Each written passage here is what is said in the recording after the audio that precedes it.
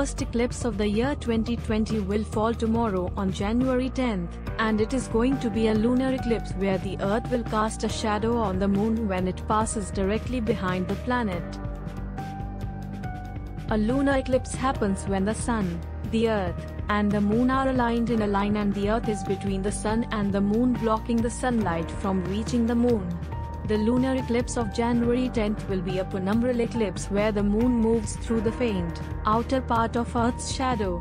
A penumbral lunar eclipse happens when the three bodies are imperfectly aligned, and usually this eclipse is mistaken as a full moon. The event will be visible from India as well as from Europe, Asia, Australia, Africa, Pacific, Atlantic, Indian Ocean, and Arctic region. Much of North America and the eastern part of South America will also see the first lunar eclipse of 2020. Here are some facts about this eclipse that you should know before watching the 2020's first eclipse.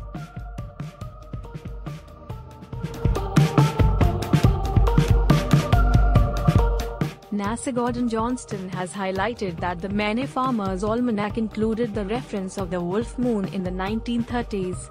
According to the almanac, the Algonquin tribes of what is now the northern and eastern United States called the full moon in January, or the first full moon of winter, the wolf moon.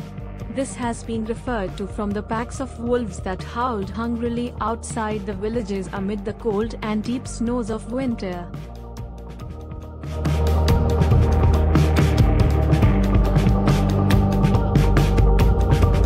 The lunar eclipse 2020 will be visible from various places across the globe that majorly include India as well as countries across Africa, Asia, and Europe. According to time and date, the lunar eclipse will appear in India from 10:37 p.m. IST on January 10th to 2:42 a.m. IST on January 11th. Although the eclipse or the wolf moon effect isn't likely to be visible in most of the US, some online sources will provide its live stream to people across the globe.